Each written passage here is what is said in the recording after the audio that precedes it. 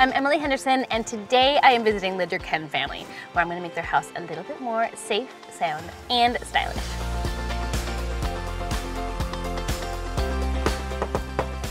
Hello, hi.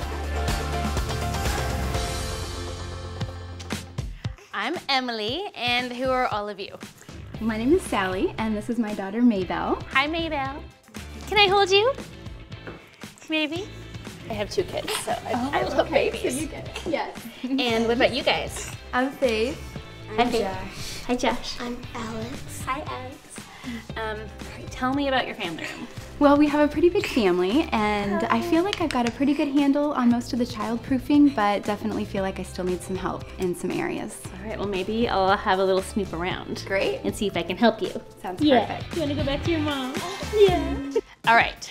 This house is super beautiful, really inviting. As a mom of four, Sally definitely knows how to dial it in when it comes to comfort. However, I see two pretty major things I want to fix. This fireplace, while it is pretty safe, it gets surprisingly hot when you touch it. And for a 10-month-old, we definitely need to protect that. Up here, we have two different problems. We have a lot of cords and open devices. So not only are these not very attractive, but they can be relatively dangerous for kids. When they tug on them, the devices can fall off and everything can come tumbling down. I also have one other idea. Let's get started. Okay, now wait till you see this in the home because it proves that safety can still be stylish.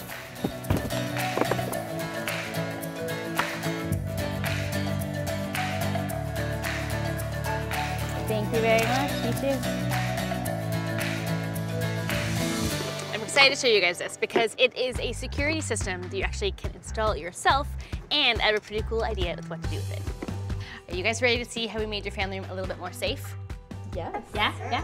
First off, you might notice this fireplace screen. Now, it looks good in your living room because it's just wood and black, but now Mabel won't be able to burn her fingers on the screen when she starts crawling, walking, and standing. Then up here, do you remember what was here? Cords, devices. It was hideous, it was dangerous. And now it looks like it's gone, but it's not gone. It's just hidden behind the secret book compartment. It looks so much better and it's so much safer. Do you want to see one last surprise? Yes. Yeah? Okay, over here. Over here, we hung this really cute gallery wall, but that's not the real secret. Here it is.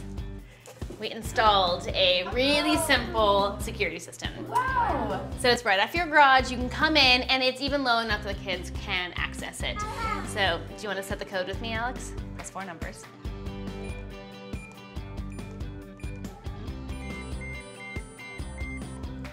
Nice job, and you're safer, and it looks so cute at the same time.